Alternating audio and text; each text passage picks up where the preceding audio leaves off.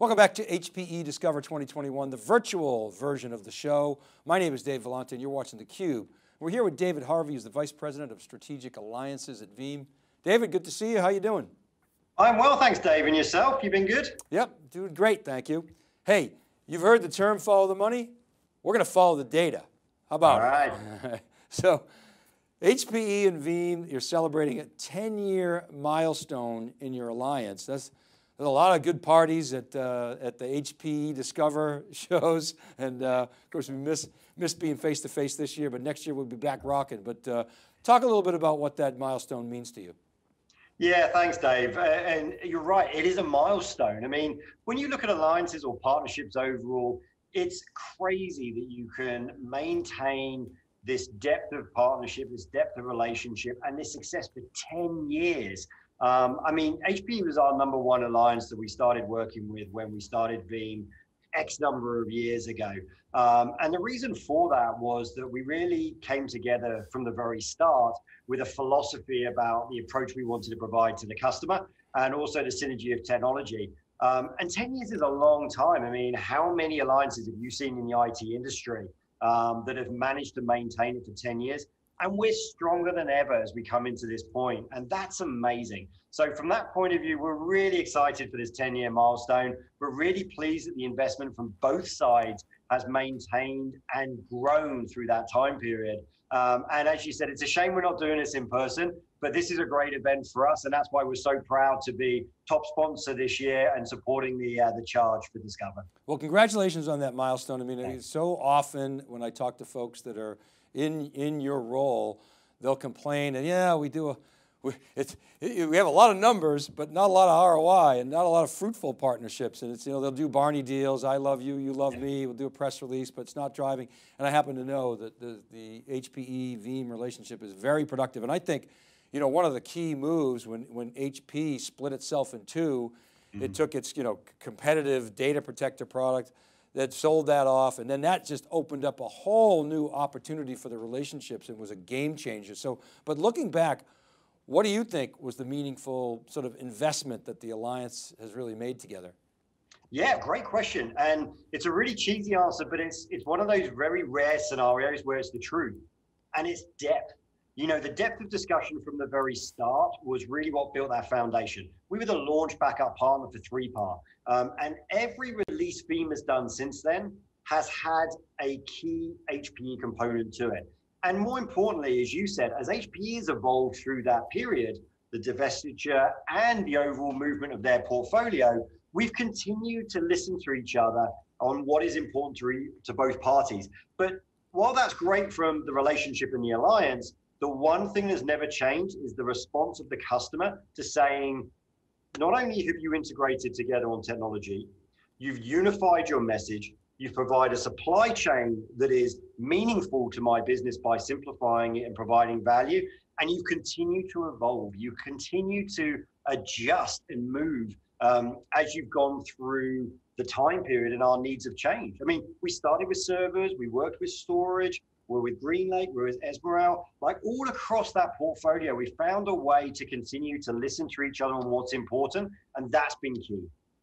So what are the waves that you're surfing here? You put on the binoculars and look forward. Yeah. What are going to be the most important areas that you guys invest in and focus on in the future? Yeah, great question. I mean, we're focused on 3 things for the medium to short term here, and that's looking at the rapidly recovering your data. You know, the news at the moment is exploding related to issues companies are having, which is so unfortunate, and recovering data quickly. It's an economic component. It's not just about the ability to do it fast. It's about the fact that the quicker you bring data back, in this circumstance where you have to, the better it is for your bottom line.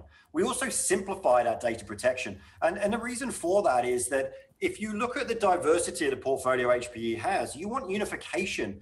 Regardless of what product you're buying from HPE, you want to make sure that you're working with solutions that work with all of those different parts of it. As I mentioned, servers, storage, Esmeralda, GreenLake, etc. And so that simplification of data protection is huge. And finally, it's getting your data protection as a service. You know, we've been working with GreenLake for a good number of years now, and it's one of the fastest growing areas of our partnership. But if you bring those three things together, the customers are deciding that modern data protection needs that they have. They're looking at the hybrid world. They're looking at all parts of the portfolio from the thought leaders they work with, specifically HPE, and they're wanting to make sure that they've got that unification moving forwards, and that whatever decisions they make with the infrastructure, the underlying protection of their data continues to be a core component that they can evolve with as they move their needs forward. When you talk about that speed to recovery, there's so much in the news today. We're seeing all this ransomware. I mean, it's bringing down organizations. It's affecting supply chains all over the world. Very concerning. And there's two dimensions here. One is the speed to recover. We can all relate. When, when your laptop freezes, like, oh, I got to reboot, and it takes 5 minutes and you're frustrated. Imagine your whole business, takes half a day to recover. That's huge. The other dimension, of course, is how much data you lose in that recovery. And that you try to compress that RPO, right, as tight as possible. And that's the other sort of value that customers look for from a combination of HPE and Veeam.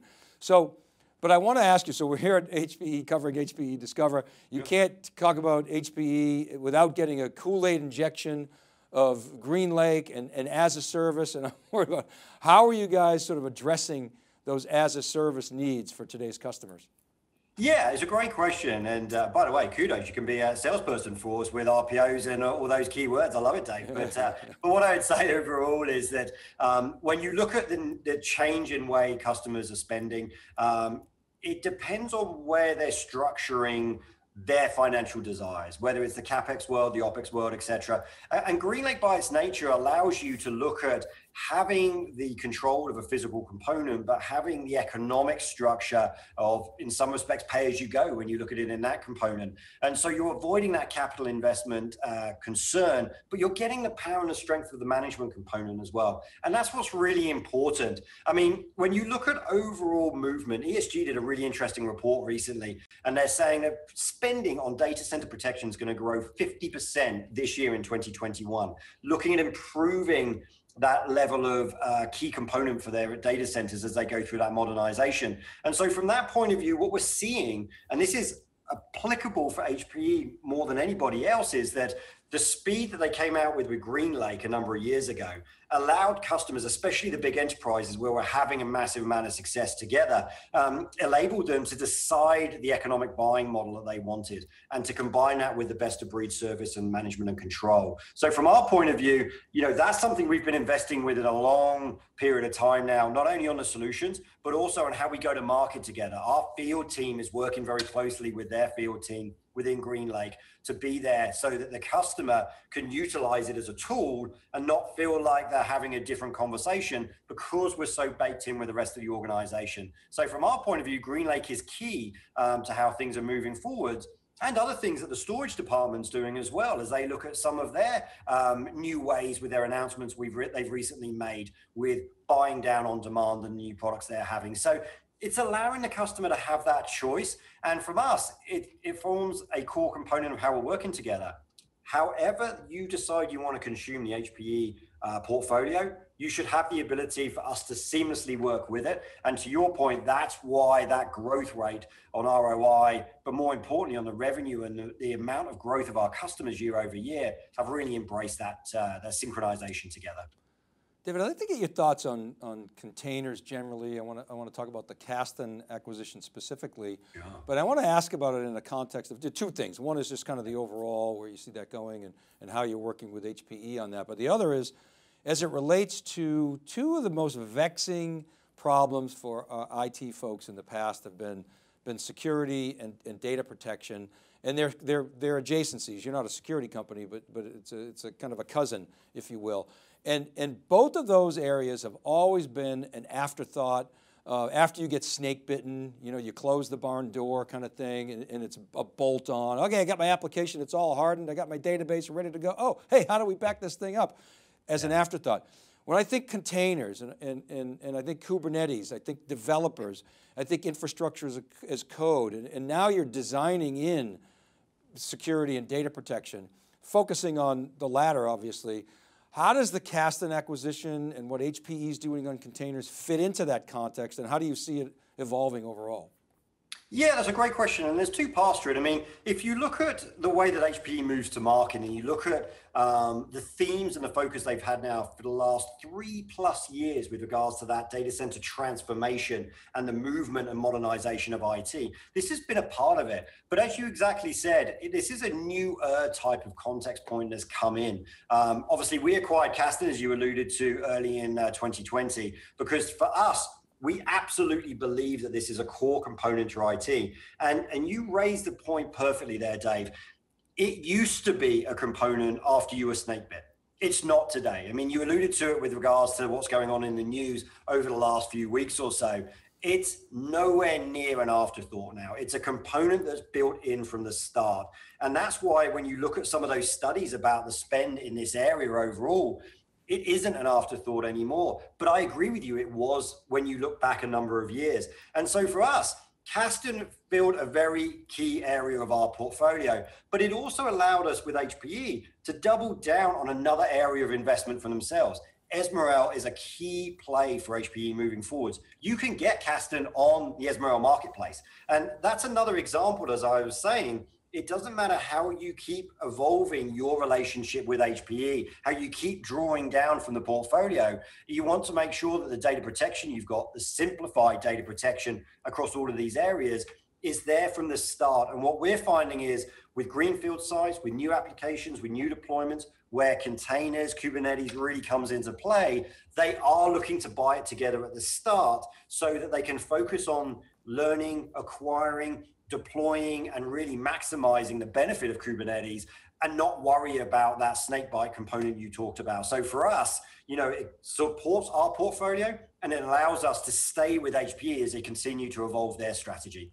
That ESG stat of 50% growth in data protection is pretty amazing. And it's funny, I think back to the Insight acquisition of Veeam, and conventional wisdom would have said, oh, wow, what a bummer. They bought this thing right before a global pandemic and an economic downturn.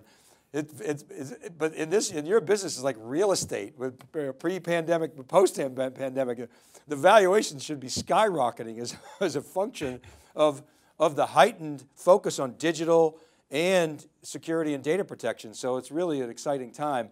If I were to ask you this question 10 years ago, where are HPE and Veeam seeing joint success in the marketplace? It would have been, well, of course, virtualization, it's all the rage. Sure. Where are you seeing success today? And that's a great question. And it's interesting you talk about it with the pandemic. I'll be honest, the last recession the US had, I was in the digital messaging market. And at that point, when economies get tight, everybody invests in cheaper types of marketing, which is digital messaging. Now we've got a pandemic, and guess what? Everybody's looking at this area of the market again with protection. And I think to your point, it's a great question. What we're finding is the word hybrid. It's a well overplayed term, but it's reality of the scenario.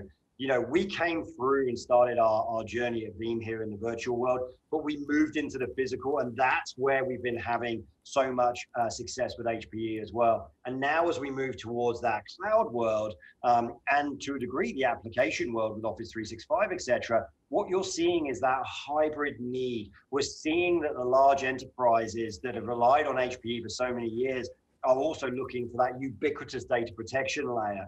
And because we have it so well baked into all the different parts of the portfolio, it's a seamless ability to just continue to expand the utilization of the portfolio. So from our point of view, we're seeing fantastic enterprise success. We're seeing it in some of these verticals like medical, like financial, the big core pillars of societies related to the economic and industrial models. We're seeing those areas come on board, but we're also seeing people look at what I would classify as some of the greenfield projects. And that's a different viewpoint, because if you look back at the history of HPE as well, they're a fantastic IT provider for the foundational, the core business. Now what we're finding is they're coming to HPE and Veeam and saying, hey, new areas, greenfield, want to start fresh with a new approach, less of the legacy concern I've had before. How can we look at these new projects I'm working on? So we're seeing it in the enterprise, we're seeing it in what I would classify as traditional type of verticals. And now we're starting to see that acceleration in some of these greenfield projects,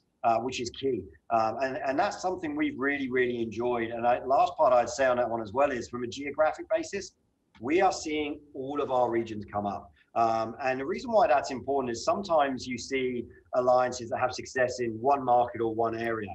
We're seeing the year-over-year growth in EMEA be faster than we've ever seen. We're seeing our Americas growth grow year-over-year, and Asia is continuing to explode for us together. And so from that point of view, I think what that's telling us is that the customers resonate on what we're producing together. And so from that point of view, we're very ubiquitous in our level of value to customers, and we're hoping to carry that on moving forwards. Well, it's two trusted brands, obviously, you know, the Hewlett-Packard enterprise name, and that stands out. And Veeam's no longer a startup with a funny name. You're proven in the marketplace. You just had a major release. I think it was V11. I'm not the greatest at products, but earlier this year. Wondering how that impacted the alliance. Where's that fit?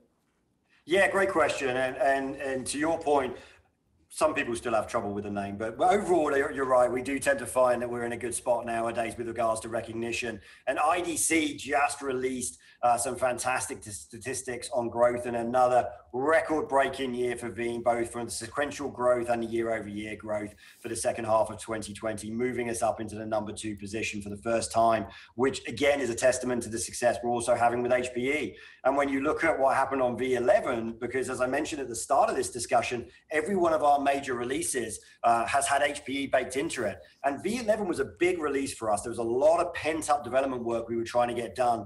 And what we focused on with this, again, especially for the enterprise, was looking at the HPE portfolio and looking at faster speeds. Faster speeds have an economic value. We increased our speed and performance with HPE Primera. We increased it with HPE Nimble. We also made a really significant win where, working with HPE Store once, we did a lot of evolution on that for huge space savings, which together, really values the customer. And then finally, where we've also found the customers ask for a lot of development from us together, is consolidated with an all-in-one backup type of approach with the HPE Apollo series. So from that point of view, we focused on the experience of the customer because the integrations are so solid. We're now fine-tuning to increase that ROI for the customer, and V11 was a big component of that. You know what I love about Veeam, David? So I used to be at IDC for years, and you just mentioned the study that came out, and you're #2, and I've been talking to a lot of your executives recently. You've thrown out that stat a lot, #2. But when I was at IDC, everybody wanted to be #1 at something. So you could say, oh, well, hey, we're #1 backup company with a green logo. Hey, we're #1. But you're not doing that. And I'm joking about the green logo, but you actually are the #1, I think I'm correct in saying this, the #1 pure play in backup and data protection. And you don't stand up on that mantle. And I was asking some executives why, and you're like, well, no, because we want to be #1. That's our objective. We're not going to claim #1 now until we get to #1. Then we'll claim real #1. So I like that about you guys. You set the mark high. But so I love that. I appreciate that. Yeah. How should people be thinking about the future of your relationship with HPE? The rest of this year and beyond. Yeah, great question, and I really do appreciate that comment because it's an easy one to sort of pick up on, and it comes down to the attitude. It comes down to our attitude with regards to there's nothing wrong with fight. There's nothing wrong with making sure that you continue to have a North Star that you never want to stop getting to. And I think that's the testament to the development of the products and overall our attitude to working in the field and working with our alliances. And when you ask the question, excuse me, Dave, about, where do we see the HPE and Veeam moving forward? Consistency. Consistency is key for us. For 10 years, we've been consistent in providing value, and we want to continue doing that for another 10 years moving forwards. And as we evolve our portfolio, and you look at our Act 2, and as you talked about some of the things you've talked to our other executives about, when you look at we're moving forwards, we're doing that in conjunction. And we believe as you move forward with regards to some of the things HPE are doing, we want that consistency of integration. We want that consistency of experience to the customer. We want that consistency of listening and developing our engineering resources together to address that need. And again, it sounds like a really obvious answer, and it is. But the difference on the back of this one, to be honest with you, Dave, is we've proved this again and again and again. And as you look at the true MON data protection solution and you do it in conjunction with HPE, it's one of those things where we're so proud to make sure we keep working hard together and pushing each other to be better for our customers, that we're really excited about how it moves forwards. We're also, and again, we're not going into any juicy secrets here, but I wouldn't be surprised if V12 that comes here in the future also has another little nice treat related to HPE as well. So from that point of view, you should have consistency, you should have trust, and you should be excited about the fact that the investment and the joint alliance is stronger than it's ever been. Well, you guys are setting the marks for certainly the competitive landscape. You know, it gets tougher and tougher, but you guys are leading, you're moving fast, you got great product. To move at the speed you are and growing at the pace you are for $1 billion company is impressive. So congratulations on that. And you're not done yet. So thanks for coming. Not done yet. Thanks for coming back in theCUBE. We're excited about Discover here. This is again another, I think this is almost the 9th+ year we've been a strong sponsor of it. We're excited about HPE's future as well here together. Hey, we do this together, so we're great to see it moving forwards. David, great to see you again. Thanks so much.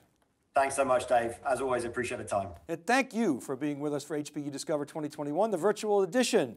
You're watching theCUBE, the leader in digital tech coverage.